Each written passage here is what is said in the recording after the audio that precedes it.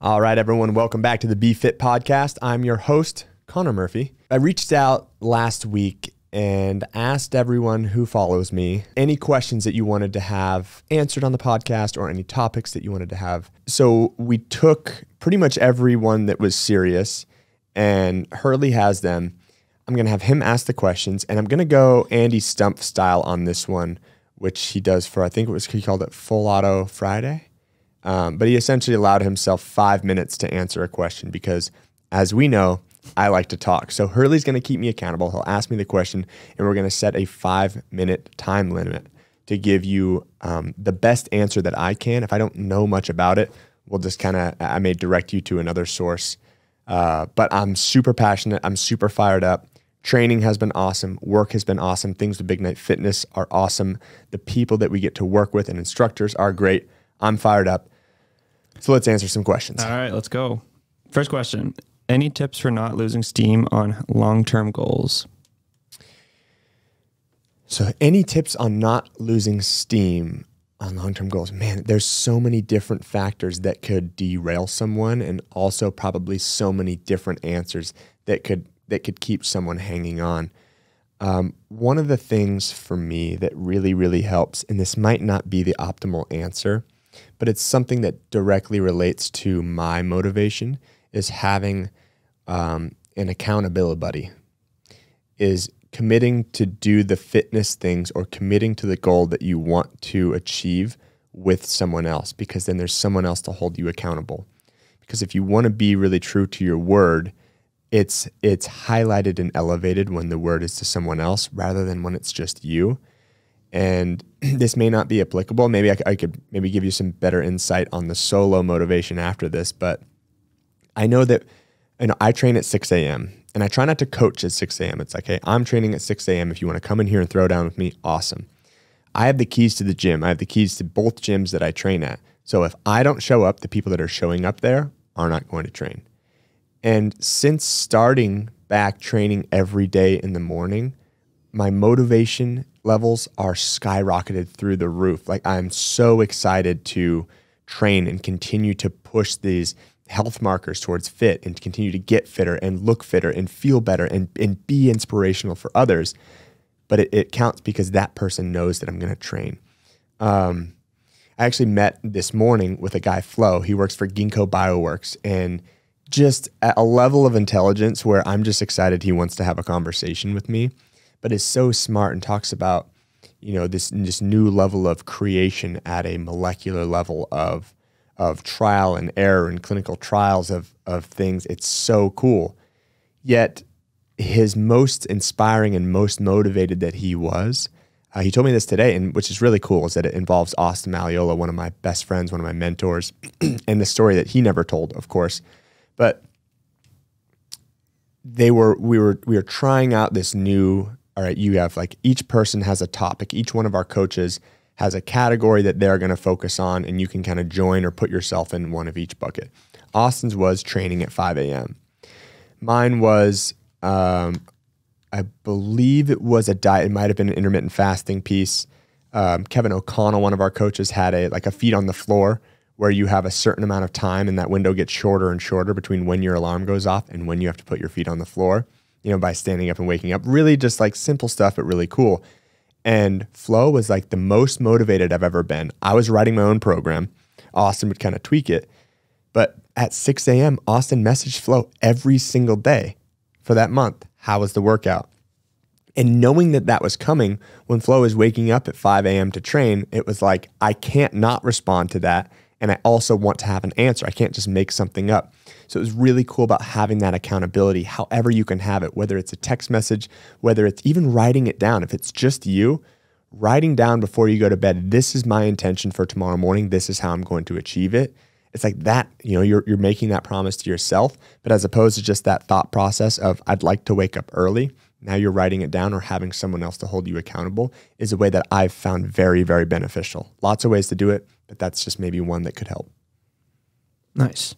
All right, next question. How do you ramp up regularity / intensity of workouts without getting hurt?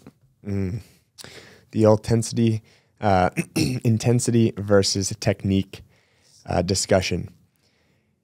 As opposed to giving the entire technique versus intensity lecture from the CrossFit Level 1 seminar, here's what I've found, because I don't get a chance to train everyone as frequently as I would like. So for instance, if I'm training someone and we only get 3 workouts together over the span of a weekend, I'd really like them to garner some adaptation and some fitness goals that they would like, but 3 days is very, very difficult. So if I want to dose them up with intensity, I know that it can't have as much technical complexity in the workout. So there's a lot more room for error with higher complexity movements than there is with something that's simpler that you can amp the intensity up. I'm kind of nuking this right now. Let me simplify it. In order to increase your intensity, the higher the intensity or the higher the weight is, so either the weight or the speed, the increased demand is for mechanics. So if you move really, really well and you can do that very consistently, then we can start to add the intensity towards those movements. Let's talk about higher complexity movements like, for instance, a squat snatch, grabbing a barbell from the floor or an object from the floor in one motion, pulling it up and receiving it in the bottom of a squat. A lot of flexibility, a lot of accuracy, agility, balance, and coordination that it takes to do that well. If you don't do that well or that with mechanics or with consistency, we shouldn't be dosing that with intensity. However, you can get someone on a rower, and even if they're not the best rower, we're talking about a Concept 2 erg, even if they're not the best rower in the world, the technical complexity of it could be high, but the risk for injury is really, really low. So even if they're just giving one focus on mechanics to get a little bit better at what they're doing rowing, you can really dose the intensity up on something like that. Similar with running, similar with burpees, similar with a lot more body weight movements. But the more you add weight and the more you add speed to the movement, the increased demand for mechanics is and the increased risk of injury. So just think about that as far as ramping up intensity, where some days it may just be working on your overhead squat at a relatively low intensity because that's what the mechanics, that's what the mechanics that you have at that point in time. Maybe even decreasing it where if the workout is, 100 overhead squats with 135 pounds, and you're like, well, I can't do that well. I'm not super comfortable with the overhead squat. Kind of a couple of options. You can attack the workout with significantly less weight and slower movement to get better at the overhead squat. You can also, and it's not the worst thing in the world, be like, hey, I'm not great at overhead squat, but I can back squat pretty dang well. So I'm going to load 135 on the back squat where my mechanics are sound, and I'm going to rip through the 100 back squats. That's dosing up the intensity appropriately for what you are capable of the movements. Right, what your overall capability is. Maybe the 135 overhead squat is really close to your max, but it's not for the back squat. So you have a little bit more room for error there. So dosing up the intensity with appropriate movements, but don't forget about the skill movements. That's where I think people pigeonhole themselves in the Barry's boot camps and a lot of the other training for like the Orange Theory, is that if they're not optimal at one lift, they'll kind of scale it down where you can get high intensity, but we're never practicing that. So we're never going to get better at that. Right? The breadth of the adaptation correlates to the breadth of the stimulus. If you're not consistently practicing something, you're not going to get better at it.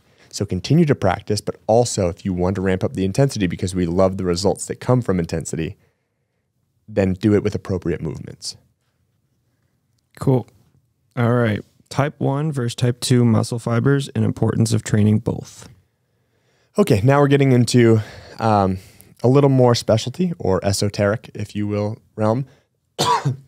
When we talk about type 1 or type 2 muscle fibers, it's really specifically talking about slow twitch and fast twitch muscle fibers, which may be a term that the broader audience will understand. Think about the slow twitch as kind of our bigger moving muscle fibers, and our fast twitch is more of like the smaller but faster moving muscle fibers. And then if I can kind of categorize that in 3, is think slow twitch and then 2A fibers, which are more like the moderate, and then our fast twitch muscle fibers. So we kind of have 3 across the board. The importance of training all of them is because there's a series of adaptation that can happen from training all of them. The long, slow distance type for muscle fibers, or even very, very slow, heavy lifts that recruit more of the muscle fibers, can benefit training in that realm. And similarly, with our fast twitch muscle fibers, you have to train maybe some of those shorter, faster events, or more of like sprinting, or really anything that is moving in a fast pace for your fast twitch muscle fibers will get you better and more adaptation with the fast twitch. However, why I think a lot of gain happens from the 2A muscle fibers is because they have that carryover into both of our metabolic pathways. We have our phosphagen pathway, which is our that's our like max power output, lasts about 10 seconds. Our glycolytic pathway, which is about 2 minutes, peaks at about 1 minute. And then the oxidative pathway, which is more of our aerobic pathway. But by training in the middle, you have adaptation in both. So it is important, if you want to be well-rounded, to train each one of the muscle fibers, slow twitch, 2A, fast twitch. And granted, it's a lot more complex than this. But for simply understanding, think about the specialist in someone who only trains really, really fast twitch muscle fibers, probably doesn't have adaptation or immense amount of capacity with slow twitch. Similarly, people who only train in slow twitch, or people who only train in this pathway, probably are going to struggle with any fast twitch. So it's the ability to do a heavy bench press. However, we can't rock out a bunch of push-ups really, really fast, right? It's like, even though it's the same muscle group, there's different types of muscle fibers. And I think if you want more on this, I've worked a lot with Chris Hinshaw with Aerobic Capacity on how to train different muscle fiber types in the same movement to gain a lot of capacity. And I've actually developed a pull-up program that really focuses on each kind of group, each of those 3 groups of muscle fibers, to access the most amount of strength. So I think we want as much as we can in all of them. A lot of time we train in the 2A because it has carryover to both. But think very similar to what I said before, whatever you're not training is where you're going to have weaknesses. So the importance is to be well-rounded, is to train all 3 of those things. An example with the slow twitch, moderate, and then fast twitch muscle fibers for the pull-up program is I've had a lot of athletes do eccentric pull-ups. So stand or jump your chin over the bar, and then as slow as you can, hold that pull-up position, supporting your own body weight, or perhaps using a band if you're not strong enough. Even like a 10, 15 second descent, come back down, maybe do 2 of those. And then from there, you can hop in the band and do as many strict pull-ups at the band or just regular strict pull-ups as possible, now focusing on the actual contraction rather than just the eccentric contraction, the elongating phase of the pull-up, working more of the 2A, and then finishing off with getting a PVC pipe, put it around the band on the bar. And now I'm going through the same motion, but I'm pulling down really, really fast. So I'm driving my elbows down fast, back and forth, achieving the lockout, and doing that as many times as I can in 30 seconds is breaking down each group of muscle fibers that is all going to incorporate more strength in the pull-up. And I've found by training in that way, I have had a quicker and more efficient capacity gain in the pull-up than by doing any other program that just focuses on one specific muscle fiber group. What are the pros and cons of creatine, and how to safely, properly, and effectively use it? I love this question because I love creatine. And if you listen to the podcast episode that we had Eva Claire Sinkowski on last week, she spoke about creatine as really being the most studied supplement and really being one of the only supplements that is actually scientifically proven to help with recovery and help with performance gains, especially in the phosphocreatine pathway, energy pathway, which I referenced in the previous question. There's not a lot that I have read or researched that is the negative or downside of creatine. It's something that your body naturally produces, and it's something that you can naturally get in foods, and by adding it in as a supplement, and I believe it's like 95% of it is stored in your muscles, some in your brain and some for males in the testes. But what it does, it essentially allows the cell to expand and take on more water, which can help with strength, can help with recovery. It helps with a lot of different things. And then there's that negative, like, oh, you're going to gain a bunch of water weight. Like, that really depends on genetics and also what you're consuming with the creatine. So if your body naturally produces about 2 grams, again, we're just generalizing here. And at a normal diet, maybe you consume 2 grams, 2.5 grams. Let's say, and creatine is mainly found mostly in meats. Some in vegetables, just much lower amounts. So with like a red meat, you're going to find a lot more creatine than you will in a piece of broccoli.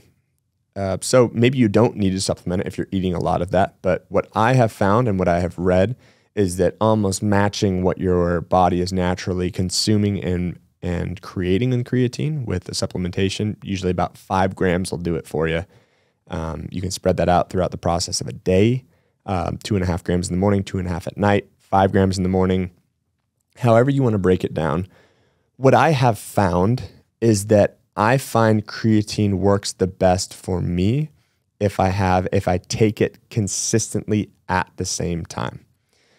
So rather than it being, I take it directly after a workout or I take it before a workout, because it is stored in your cells, it's just stored in your muscle cells, I find that if I take it at the same time every morning, my body kind of knows exactly what's going to happen. I've found the most consistency that way. That's just me. That's just my preference as a high school diploma holder, but with a lot of experience using it. I also tend to cycle off of it, maybe go a month on, a couple weeks off. I've gone 2 months on, 1 month off. The only reason that is that it's something that your body naturally creates. If you are consuming that from an outside source, it may not trigger as much stimulation to create as much. Could be wrong on that, but that makes sense to me. And positive benefits from it, why a lot of like powerlifters or bodybuilders take it, is we talk about the phosphocreatine energy pathway, the phosphagen energy pathway. It is an anaerobic energy pathway, means that it creates ATP, adenosine triphosphate, which is the molecule that allows our body to do work, for our muscles to contract. So it is responsible for 100% of your power output, but only lasts about 10 seconds. And then the phosphocreatine is depleted, and then it has to restore in the muscles in order for you to do that again, which is why you can't do your 1 rep max for 500 reps. You're utilizing all of the energy from that pathway before it transfers, or now more the glycolytic is adding a little bit more fire or a little bit more fuel to the fire than your phosphagen pathway. What creatine can do is being utilized in your cells, and with the expansion of the cell, is maybe increase what that 100% power is, or give you a little bit more longevity. So let's say, again, and this is just in layman's terms, like it's say if you have 10 second is your max for the phosphocreatine pathway, maybe if you're adding in creatine as a supplement, it goes for 11 seconds. And there are a lot of percentages, and like EC said, percentages that are above 5% of an increase. Those minimal increases could be from a lot of different factors, but there's a few studies that I've read that has some pretty beneficial increases in strength in really that phosphagen or phosphocreatine pathway. So I'd recommend it if your goal is to get stronger, if your goal is to get fitter. It's also like every body is different. Try it out, see how you like it. I've always found that the better the creatine tastes, the probably more stuff that's added in it. I have no affiliation or relation with this brand at all, but there's a brand called Beyond Raw, and it's the worst tasting creatine I've ever had in my life. It tastes like if you ever thrown up all night, and then when you don't have any throw up left, I know I have my 5-minute window, it tastes like bile. Like you have that, that's what it tastes like. However, I've also found it to be the most effective. So sorry if that derails you from getting it, or if you try to get that supplement. That's what I'm taking. And I do see the strength gains when I am consistently including it in my diet. Okay. Fasted versus fueled workouts. Fasted versus fueled workouts. Another topic that's kind of like the, difference between slow twitch and fast twitch. There are a lot of benefits from a lot of people a lot smarter than me that can talk about with fasted training versus essentially fueled training. The creation of ATP or like utilizing ATP also works with, how much glucose is in your blood, and how much glucose is in your blood depends on how much insulin is released. How much insulin is released depends on what your stores look like or how much glucose is in your blood. So either glucose used immediately as ATP or adenosine triphosphate, stored in the muscles and the liver as glycogen. I'm sure we've all heard like, oh, my glycogen is depleted. And then if those stores are full, then it moves to adipose tissue, which is fat. So that's where energy is stored. And then counter-regulatory to insulin is glucagon. When levels of fasting or low glucose, low blood sugar, your pancreas releases glucagon, which essentially utilizes the stored energy from those sources to elevate the blood sugar back up. Why I am a proponent of fasting and why I like fasted workouts is because I think a lot of people, their goal is to lose body fat. And if your goal is to lose body fat, what's going to happen naturally if you are training in a fasted state is that your body needs to become more proficient at using stored energy to re-elevate your blood sugar. How we can break this down, if you've ever felt this before, is if you train fasted and you're like, wow, I'm really hungry. And you train and you maybe, like, oh, I feel like weak after the workout, or I'm lightheaded, or I feel super hungry. And then all of a sudden you start feeling better. There was no caloric intake in there to make any changes. But what is happening is that glucagon is being released because of the low points of blood sugar. And since there's periods of fasting where you're not having a lot of glucose in, you're signaling to your body to use stored energy. So if you have stored energy in adipose tissue, which is body fat, that is how your body is utilizing your body fat to elevate your blood sugar back up. Again, this is just a broad brush, simple overview of it. But why I like fasted cardio is because it can increase your body's ability to use stored energy to elevate your blood sugar. So it is very beneficial for losing body fat or for utilizing body fat.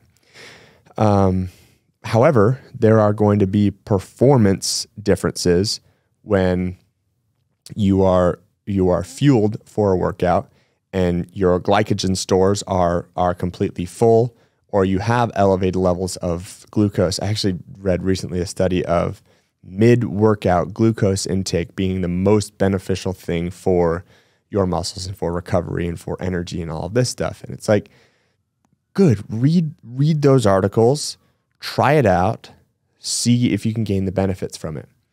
However, I'm not going to say, hey, do this one or do this one. There are known benefits to both of them. So why don't we try doing both? Why don't we try adding both of those things in? Fuel yourself, then do a workout. Track your progress. Do fasted workouts. See how you feel. What I know is if I'm fasted, I grab a barbell, don't feel quite as strong. However, cardiorespiratory endurance, I feel like I can go a little bit longer. That's just me from 16 years of clinical trials and weighing, measuring food to know what my body is capable of, depending on what I'm putting into it. With fueled workouts, there are times when directly after I eat, if from a period of fasting or just from low glucose, there's a period right after I eat where I feel like my power bar is like one of those Mortal Kombat characters. It's just like whoop, like right up to the front. And I'm like, let's go. I grab a barbell. I'm like, I'm going to live forever. We're going to lift all the weight in the world. So there's probably benefits from both. I would say there are definitely benefits from both. And I don't think you need to be caught in the trap of you have to do one or the other. I would lean towards performance for fueled training and fat loss towards fasted training. Okay. How does alcohol affect the gains? How does alcohol affect the gains? I believe my friend Nicole sent this one, right? Mm-hmm. Nicole Chabra. One of my favorite people. She's a beauty. There are probably 100 different podcasts from people way smarter than me, way more knowledgeable on the topic, that can break down everything that's happening when you consume alcohol via training, via sleep, via headspace, via everything else. Like, let's just get this out there. There are no performance gains that happen from drinking alcohol. There is nothing. I'm also not going to say, hey, don't ever drink alcohol, everyone, because you're going to be healthier for it. Like, I get, and again, especially coming from me, some of you guys are like, Conor, I've seen you out drinking before, like, you know, and I get that. But when it comes to training and gains and achieving your goals with fitness, there's nothing that it's going to benefit. And, you know, listen to the Huberman podcast on alcohol. And as you're sitting there waiting for it to be like, oh, here's, you know, a couple bugaboos here, but here's where it's really going to pay off. It's like, no, it doesn't. And it's a sensitive topic for me because drinking alcohol is something I've done, you know, since I was, you know, in high school. And it's something I've done where I can party, and you're known as the party guy. And I drink to celebrate certain things or go out and have fun. And I've enjoyed it. And so I've never been like, hey, we shouldn't drink. It's like, you should be able to control it. However, I think that a lot of people struggle with it. And I think it's used as an excuse way too frequently. And I think it's I think it is the causal mechanism of a lot of people's problems, not a correlate. I think it is causal. And here's why I'm going to say that. I think as a society, drinking alcohol is widely accepted. And being sober for a lot of people means you have a problem. Or you had a problem, or you can't control it. And I think it's now coming into perspective for me as someone who, I'm not saying no one should drink. I'm not saying I'm never going to drink again either. But I'm also saying that I've yet to meet one person, client or not, that has stopped drinking because they didn't like the effects of it and the quality of their life decreased. Not one person have I ever met that I've had that happen with. No, what happens is when you stop drinking and you get over the social anxiety of people being like, oh, you're not drinking. Yet you see the productivity in your life. Waking up is easier. You feel better. Your workouts are better. You achieve the fitness goals that you're looking for. You realize that the friendships that you had that revolved around alcohol may not have been that great of friendships. They also could be when people support you if you choose not to drink. But it fucking blows my mind how it is just so taboo for someone to stop drinking. And like, Hurley and I were talking about this before, and like I start to get heated because I've seen it destroy people's fucking lives, and the last thing they're willing to do is stop drinking. There's positive benefits from it if you go out and you have a good time and you're celebrating and you're enjoying yourself. I've done it a fucking million times. Like, I'm there with you on it. But if you have a goal, if you want to be better at work, if you want to, you know, lose fat, if you're not happy with where you are from performing, stop fucking drinking alcohol. That is the problem. That is your problem. Sure, there's some other stuff that happens with it, but why do people have this attachment where it's like, oh no, I can't give this up? It's like, hey, here's my goal. This is what I want to do, but I'm not willing to give up alcohol. It's like, why? Why does this thing have such a chokehold on you that you're so afraid to give it up? Put it like this. If one of your friends was in a toxic relationship and their significant other was just negative, and every time they hung out with them, it was like these highs and then super lows. They're in an abusive relationship. They feel bad about themselves. They're not getting to where they want to be. Every morning that they woke up after staying at their significant other's house, they were like, I don't know why I keep doing this. You're going to be like, you need to fucking get out of that because it's unhealthy for you. And I hate to see this person have this control over you that's negatively affecting you. Yet there's something so fucking clear that doesn't have a personality, that is their overconsumption of alcohol when it is negatively affecting your life, that people are so afraid to get rid of it. And it's frustrating because you've seen the worst of it. I don't have to talk about my own personal experiences for you to feel bad for me. Every single person, however many there are, listening to this knows someone that has an issue with it, or it's created massive issues in their life. Some people can't handle it. Some people need to be able to wean off of it. Here's my challenge for you. If you're sitting here listening to this being like, well, I'm not at where I am with work, with my relationships, with my fitness, any of these things, stop drinking for 3 months. If that thought in your head is like, oh no, I can't do that, alcohol has a chokehold on you. Your quality of life could be better if you got a hold of the things that you truly cared about and you were able to leave it behind. That doesn't mean that you have to give it up all the time. I've had great friends that have given up alcohol for years and then able to slowly implement it in, and they're having a great time. They're not waking up the following day being like, oh my gosh, why did I do that? What did I do last night? Now my relationships are suffering. It can be something that can be socially fun. But if you're struggling with it and you're like, well, what am I going to do? Am I going to go out and not drink with my friends? Yes. And if your friends give you shit about it, you have shitty friends. Hey, I'm really trying to improve the quality of my life and alcohol is really affecting that.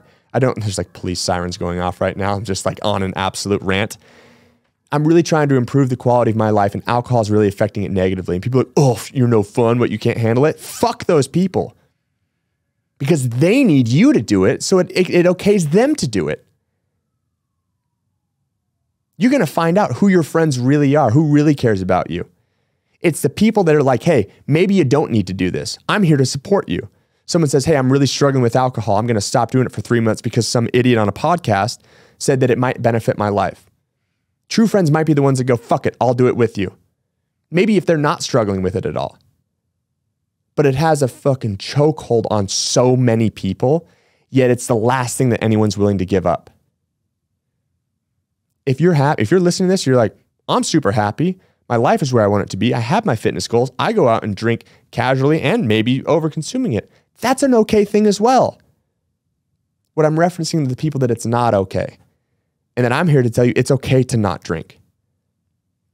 There are 3 people that I've worked with in the fitness industry that are famous musicians that have given up alcohol for now almost over a year and now almost a year for the other 2. Let me tell you one negative thing they've said about not drinking. That's it. Every single one of them. I don't feel the social pressures to do it anymore. I'm so confident in who I am as a person. I don't need to hide behind this to have conversations. I used to have to drink because it was easier to DJ. I used to drink and party because that was the lifestyle of a pop star. No, you take a step back from it, and some people might be like, hey, I can drink casually. I know a couple of world famous musicians that'll have some of these drinks, but it doesn't have that control over them to think that they have to do it for someone else or to be someone. I'm more creative. It's helping my career. My relationships are better. I'm a better dad. I'm a better husband. I'm a better boyfriend. I'm a better fiance. Yet to hear the bad side of it. I know I'm probably way over the 5 minutes on the alcohol piece there. I'm just really passionate about it because I care. And you can call it selfish. You can be like, oh, Conor's just trying to get clickbait here for talking about this. But no, I really care. And I've seen it affect my family's lives, my friends' lives, my life. There's a reason why, this person that is telling you that drinking isn't the end all be all, and that it's okay to give it up for a little bit because I have the same struggles. Because I've been at the point where I've drank for 3, 4, 5 days in a row and I wake up and I'm behind on my work. There's meetings that I missed. There's emails that have come through that I didn't respond to. There's stuff that I'm not as squared away for. There's training sessions where I could give more to certain people. And I'm like, I don't like this feeling. I'm going to stop doing it. And I'll stop doing it for months. And there's not been one time where it's been like, oh, you know what? That wasn't an idea. I wish I was drinking all of these nights. I wish I had gone out. And I have the support of close friends. And I have that intake of my work being better and more squared away when I'm not doing that. And then there's times where I'm able to go out and have a couple of drinks. And I have a good time and I wake up the next day and I know exactly everything is planned out. That was a blast. That was fun. I don't have anxiety about what's going to happen next or what I did the previous night. I had a great time. But as soon as I feel I start to get that chokehold on me, like I'm waking up and I'm like, oh, I don't want to drink. Yet every night before I go to bed, I have that feeling that I want to go out. I want to go to Rosa Lyons, have a couple beers, catch up with everyone. If I were to go there and say, hey guys, I'm not drinking tonight, just going sober for a little bit, I'm not going to get shit from anyone. Why? Because those guys and girls have probably seen the same thing. There's a lot more people that are struggling with it. So maybe you taking that first step could be something that improves the quality of life for other people. Take the challenge. Fucking call me out on it. Go sober for 3 months and tell me that your life didn't change for the better. I'll wait. I'm not going to hold my breath, but I'll wait. Oh man, sorry guys. Sorry, I don't even know. I kind of blacked out there. I don't even know what I was saying. And if you want to, if you're struggling with it, reach out to me. I'll go sober as long as you want to with you. You want to cut it out for a month, 2 months, a week? You need someone to talk to? Need book recommendations? Needs things to do? What am I going to do if I don't go out on a Saturday night? I'll find some stuff for you. It doesn't all have to revolve around drinking or partying. I don't want to be like the fun sponge either. You could pull up a lot of videos of me with a lot of alcohol in my system looking like I'm having a really good time, and I am. But if it's not getting me to where I want, I'm going to cut it out and I'm not going to have it. And I encourage you to do the same thing. I don't think I'm going to take any more questions after that. I think I really, really went hard, and everyone's going to be like, I can't be like, oh, by the way, here's some other things that are going on. I appreciate everyone who's listening into this. Know that passion comes from care. And it comes from personal experiences. It comes from anecdotal stories. It comes from, history of substance abuse from my family, my friends, myself. Anyways, that's all I got. I'll sign off. You guys know how to follow us at Big Night Fitness on Instagram. If you're listening to this on YouTube and you want to leave a comment to have a discussion, please do. Welcome all things, good, bad, and ugly, just as long as it's not vulgar. We'll read it and respond. And then if you're struggling with this, reach out for help. I'm not a counselor. I can probably push you in the right direction for a lot of different people. But take control of your life. For some of you, it might be the best thing you've ever done.